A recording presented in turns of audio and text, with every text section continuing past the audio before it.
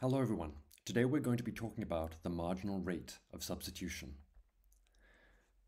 Okay, so first of all, we've already spoken about Keiko's indifference curves. So Keiko has two things that she likes. She likes living, and that includes leisure and things that she likes doing, and that is along the x-axis of the curve that we're looking at. And then she also likes learning. She likes learning for the pleasure of learning itself, but also she likes being successful with her studies. So both of these things are goods. And then what we can do is we can think about the different kinds of the different indifference curves that she has here, and we can see that U1A is the lowest indifference curve, U2A is intermediate, and U3A is the highest indifference curve that you can get, that you would like to get here. Now, when we're thinking about these different indifference curves, we want to think about comparing the trade-offs that people are willing to make among different consumption bundles. And so that's where the marginal rate of substitution comes in. The reason being, as you can see here, we're going to have three different points, F, I, and G, on three different indifference curves. But what we're also going to see is that if we compare those different points, the slopes of Keiko's indifference curves are different at those points. And what that's going to correspond to is the fact that she's actually going to be willing to trade off less of the y good for the x good when we move along an indifference curve, or if we compare indifference curves for given y and varying levels of x. So that's what's happening here when we're comparing points f, I, and g. So how do we think about that? The marginal rate of substitution tells us the maximum amount of y Keiko would be willing to give up to get a small unit more of x. That's what the marginal rate of substitution means. How much y she's willing, in terms of what she prefers, to trade off, to give up, in order to get an additional unit of x. So the marginal rate of substitution is also the least amount of y that Keiko would view as an adequate substitute for losing a small amount of x. So that if she did the substitution, she would be no worse off than before. Now, that point about being no worse off than before is because we think about the marginal rate of substitution as telling us something about what goes on along an indifference curve. So we are thinking about being at least as well off as before because she remains on the same indifference curve. And then we can think about comparing points F and H along an indifference curve. Okay, so let's think about that and also think about what we're going to be thinking about when comparing these different points. So the first thing to think about here is that at point F, Keiko is going to be willing to give up more of the y good in order to get an additional unit of the x good. Whereas at point H down here, she's going to be willing to give up much less of the y good in order to get an additional unit of the x good. So let's think about why that is. Well, here it is. The marginal rate of substitution, as we've already said, should be read as the units of good y per unit of good x. And so we think about the marginal rate of substitution as being equal to the ratio of the marginal utilities of the two goods. So that's the marginal utility of good x, so here, living, over the marginal utility of y, here, learning. Now, that's true because the amount of y that can compensate Keiko for a small loss of x is the ratio of her marginal utility of x, which tells us how much she misses the x that she's given up, to the marginal utility of y, which tells us how much she appreciates the compensating gain in y if she's given up some x. So we can both move up and down the indifference curve. Now, another way to think about the marginal rate of substitution, as we will see soon, is that it's the negative of the slope of the indifference curve. So it's the negative of the slope of the indifference curve.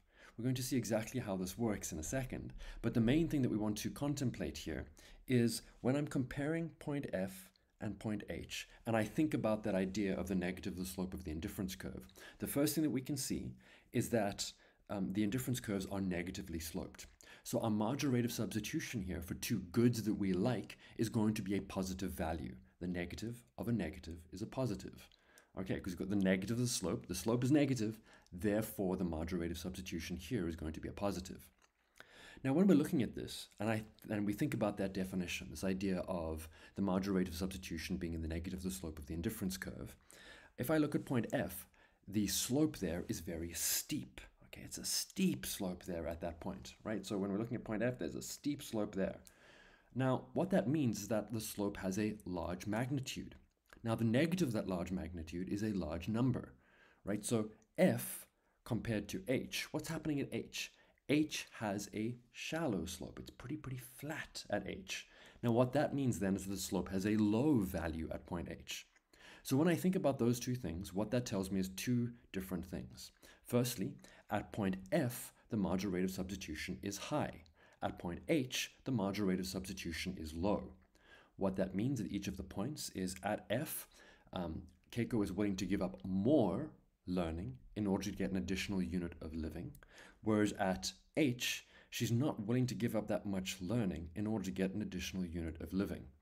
Now, this is going to be to do with her marginal utilities of x and y, as we'll see.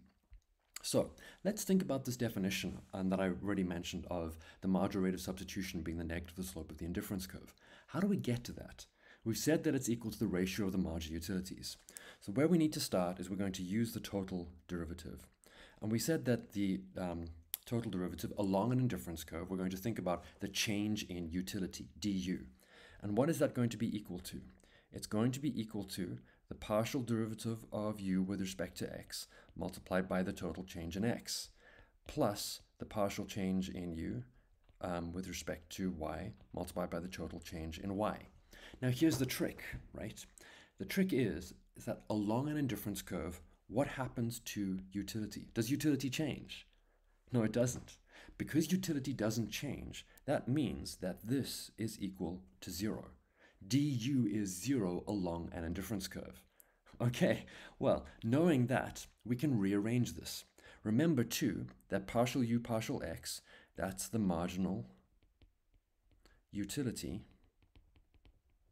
of x. And partial u partial y, that is the marginal utility of y. And we denote each of those respectively u sub x and u sub y. So let's write this out again. That's u sub x times dx plus u sub y times dy. Okay, and we know that all of this is equal to 0. So what do we do now? We're just going to rearrange this. So we've got uy dy on the one side, and we've got ux dx on the other. So that means that we're going to have minus uy dy equal to ux dx. Now what do? We're going to divide through by uy. So divide by u subscript y. What is that going to leave us with? Minus dy equal to ux over uy dx. Now what do we need to do? We take dx of both sides. All right, or you can think about this notionally as dividing through by dx, but that's not quite right. We want to take dx of both sides. So when we do that, we're going to get minus dy dx equal to u sub x over u sub y, and that is equal to the marginal rate of substitution in terms of x and y. So here we have it. We have the negative of the slope of the indifference curve, or the marginal rate of substitution, is equal to the ratio of marginal utilities, ux over uy. And that's exactly what we have in the math note in the book. And you want to think here about the comparison of our understanding of points f and h versus what we see here with the math. So let's go back to points f and h. What can we see here? At point f, what is true? We have a fair amount of y and we have not much x. Because of diminishing marginal utility, this means that we have a low marginal utility of y and a high marginal utility of x. What this means then is that our marginal rate of substitution is large. Okay, so the marginal rate of substitution at point f is big. At point h, on the other hand, the marginal utility of x is low and the marginal utility of y is high. Remember that u sub y is in the denominator and u sub x is in the numerator, therefore that's going to be a small number. And so point f, we had a large MRS. Point h, we had a small MRS. And so we can see that too through this idea of the ratio of the marginal utilities. We'll come back to this idea later, and we'll show what this does with a Cobb-Douglas utility function at a later point.